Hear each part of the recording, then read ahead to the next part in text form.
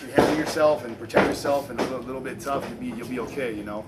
You just got to learn to just take it and give it right back, you know. If they see you're weak, if you take it and take it and take it and take it and don't get nothing back, then you're just going to get eaten alive and you'll step all over you, you know. But if you, you know, just learn to take and give, you know, and then you think if you guys ever get an opportunity to go there, you'll be okay. Just remember that, you know. I remember Ricky Steamboat told us one time. He said he had a thing in his head. He was, you know, obviously one of the best baby faces of all time. He had a thing in his head. He said he would count when a guy was giving heat to him. He would count 3 moves. He would give him 3 moves only before he struck back. So he's getting heat, right? The guy gives him an elbow. Boom. Okay, there's 1. Then you give him a 4. Okay, there's 2. You gotta cut back. There's 3. Okay, bam, bam, chop back. But he never let the guy do more than 3. So I tend to take that. I take that with me when I go to Japan, and I kind of count in my head, have a little mental clock, you know. So okay, I know it's his time, it's his heat, you know. This is his time, you know. I understand that, but I'm not going to get. I'm always going to have, you know, fighting chance, you know. Try to fight from under and have that fighting spirit, that fire that you talk about. So maybe that could be something you guys can take, you know. Don't let anybody get like more than. Because when you see a guy do like 5, 6, 7, 8 things in a row, you're kind of like, oh, okay.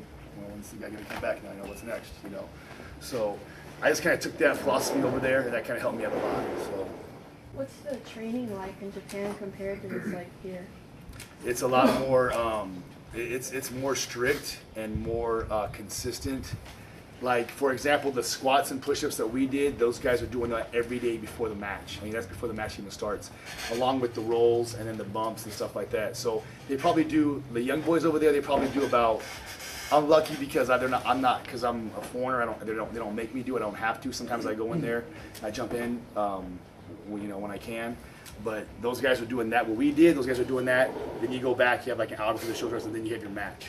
So what we did, you know, what we did today was just what those guys do like on a daily basis, you know. So they do it for years and years and years and years. And they, you know, the young boys in Japan, they're bad dudes, they're tough dudes, and they do that for years before they even get off, you know, opening card or mid card status, you know. So if they ever make it past that, you know. So I mean, they live it in the dojo, and they just live, breathe, eat, sleep wrestling just 24/7, man, you know. So if they're not training, they're lifting. If they're not lifting, they're, you know, cleaning the dojo or cooking food or, you know, getting ready for the next tour or getting, you know, cleaning their gear. It's just nonstop wrestling, man.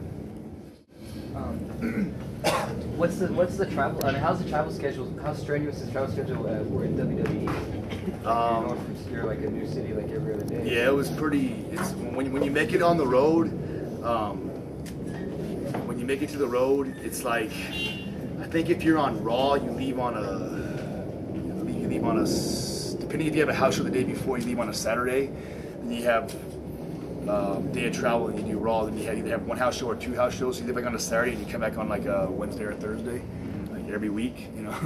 So it's pretty much, you're on the road like 250 days a year, you know. So something you guys got to think about if that's your goal. You know, if your goal is, I heard TNA schedules a lot differently because the way they film TV, they film 2 episodes a week, so you're able to go home a week. But as far as like Japan, it's like usually away from home anywhere from 15 to 20 days a month, and you come home. By the time you get home and over the jet lag, it's time to leave again. But and as far as Mexico, I believe they want you to actually live down there. They don't like flying guys back and forth. So those are all things, as far as I'm concerned, those are 4 realistic and obtainable, and it should be your guys' goals. Hopefully your goals are to go broaden your horizons and get off of the indies, you know. So there's like Mexico, there's Japan, there's WWE, there's TNA. So that just gives you a little taste. WWE's really, really crazy. It's like 250 days a year. TNA is a little bit lighter. Mexico, I believe you got to move there.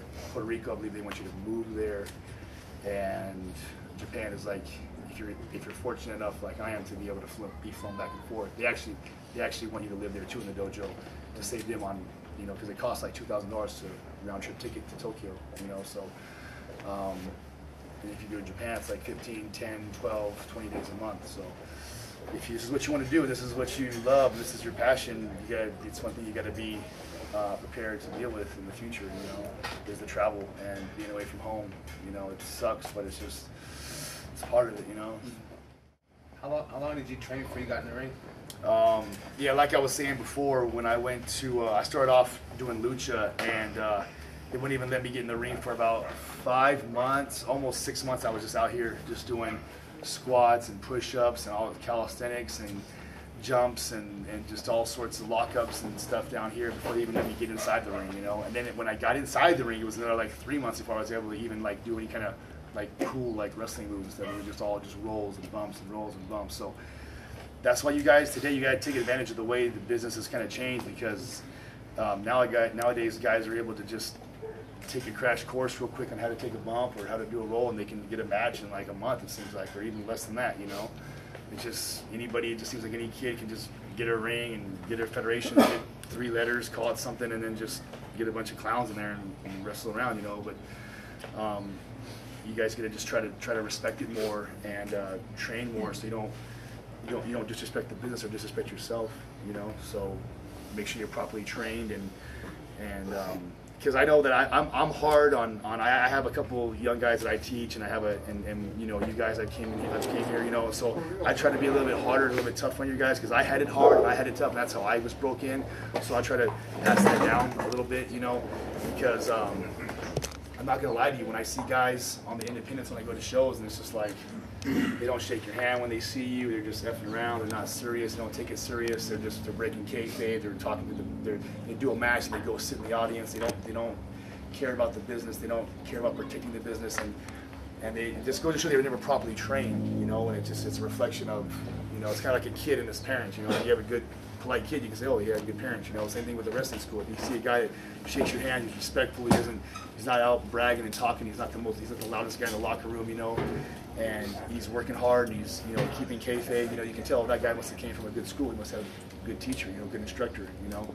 So that's why I kind of like try to impart to you guys and try to teach you guys and try to pass it down, so you guys can kind of respect the business as well.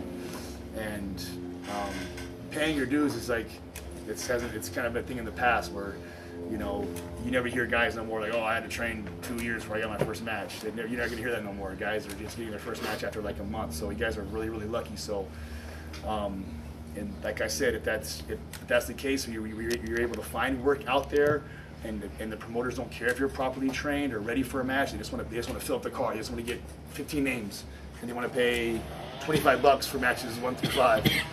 And if that's the promoter's goal, and you're lucky enough to get on that card, you know, just keep it basic, keep it simple. Don't try to do anything you can't do or haven't tried or haven't done.